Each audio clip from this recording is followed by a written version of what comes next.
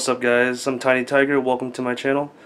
Today's video we're going to be talking about Scylla's cage. I know I've made comments about it before where I wanted to make a video on how I put it together and built it. Kind of forgot all about that, and I actually got a recent comment about it, so I thought I would make the video today.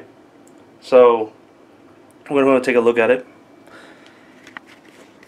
And before we do move on to that, for those of you that have been watching, I stated about getting a carpet python, and I got him, but he was fed recently. He was fed on live rats rather than frozen thawed, and that unless I can get him to switch over, I wouldn't be able to keep him. That clip you guys saw in the beginning, that was like his most recent feeding. That's like his 5th feeding. So. Of frozen thawed. So there you go, guys. I'm keeping him. His name is Bagheera. Bagheera, the jungle carpet python. I'm so happy about that because I really love this guy. I love carpet pythons in general. They're one of my favorite snakes, along with bull snakes. But yeah, I just wanted to get that out of the way, let you guys know he's ours. So let's go ahead and move on to Scylla's cage. She's an Argentine black and white Tegu, and she is a confirmed female. So she sits at about 3.4 feet right now. She's about full grown. They don't get as large as males. Males definitely get a lot bigger. But as the cage goes, this cage is 6 feet long, 2.5 feet deep, and 2 feet high. The materials you're going to need obviously a measuring tape, a powered powered drill with drill bits, and some screws. As far as the wood goes, I used I think this is 1/2 inch thick plywood. You can get it relatively cheap at Home Depot or Lowe's, and they can cut it for you. So I got my measurements out and went to Home Depot, picked out the wood, and got them to cut let's open it up so you guys can see. I'm sorry. Got them to cut 6 feet long, 2 feet high for the back end and the front end. So I got them to cut 2 pieces of that. I also got them to cut 2 pieces of, what is that? I think that's 2.5 feet long, 2 feet high. Got them to cut 2 pieces of that for the side ends, and then I got them to cut 2.5 or 6 feet long, 2.5 feet deep. 2 pieces of that for the bottom and the top. And then you also need a handsaw. At least I had to use a handsaw in order to cut the holes out to put for ventilation. And I also had to cut a hole up here in order to put the light system in there. I forgot about that. I did use the handsaw to cut the front panel or the front wood to make this huge hole where I put the doors in. I think I cut it I cut 18 inches off of it and left this 6-inch lip right here. Or this is 6 or 7 inch, I don't remember. She's got about 8 inches of substrate in there. So this might actually be 16 inches I cut off. I can't quite remember. But I'm pretty sure I used 1/2 inch. No, I used a full 1.25 inch screws to screw everything together. Pre-drill the holes. I had to pre-drill the holes to make sure I don't ruin the wood or anything. And when I put it together as the box itself first, screwed everything together, I also bought polyacrylic, which is like a wood finish paint, I guess. I don't know what you actually describe it as, but I painted over all the inside walls, bottom, top. Gave it about 7 to 8 coats, and I left it to dry out for about 3 days. The polyacrylic will protect it from water damage, so I can mist as much as I want in here. And you also want to buy a sealant that is heat resistant. I sealed all the sides, the corners. Also used it as part of like a wood glue kind of thing. Bought vents to add into these sides here. Let me see what else. Oh, and then after I cut this front part off, I used some of the leftover wood to make this box right here. It's like a, yeah, it's just a box really, and put it together. Put a piece of slate tile on top, and that's where she basks. It's pretty hot. It's like 124 degrees on this thing.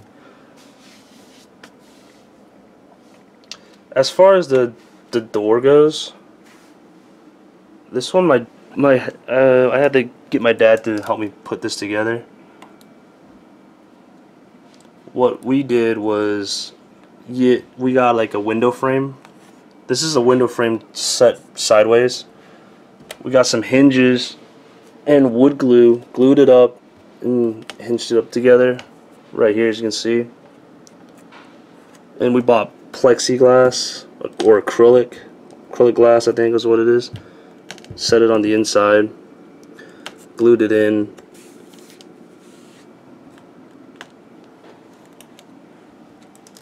And we set it in. These are also handles. I put these in myself. These are just random handles I took off of an old cabinet that we were throwing away.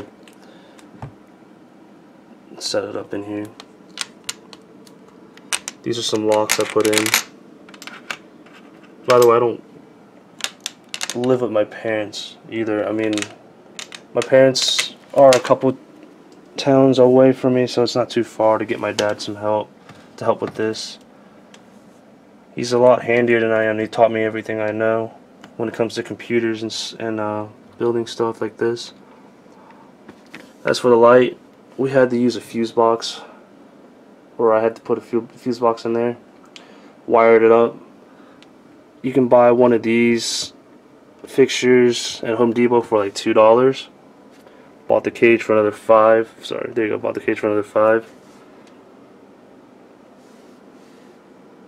And it's on a switch. That's a wire you can also buy at Home Depot.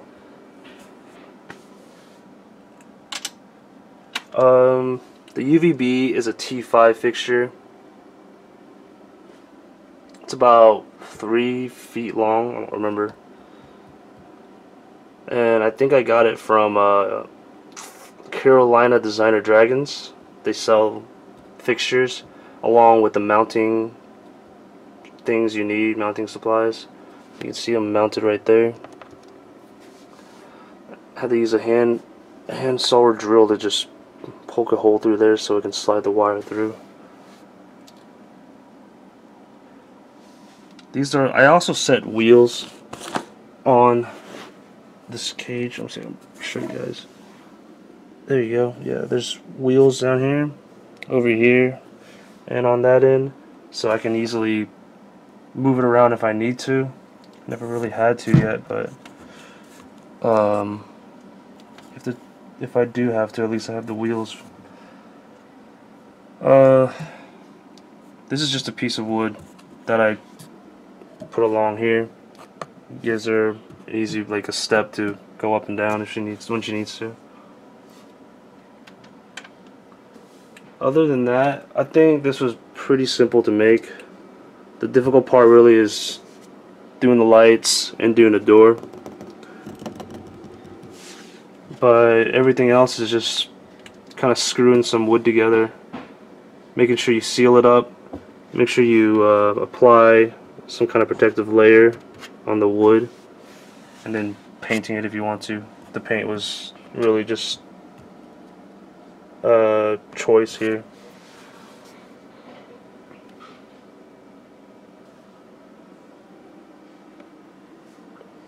Yeah, it looks good though, right? I was thinking about setting up another cage like this, but taller. It's gonna be more of like an arboreal cage. I was thinking about doing that sometime over the summer, and I'll make a video on it if you guys are still interested in watching that. Maybe I'll get some kind of moderately sized monitor lizard. Who knows? Haven't really thought about it. Maybe an iguana.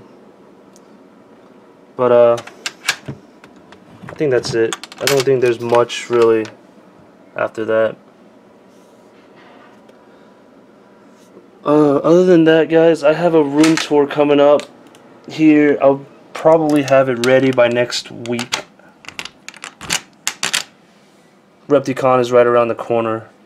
Might be picking something up, might not. Who knows?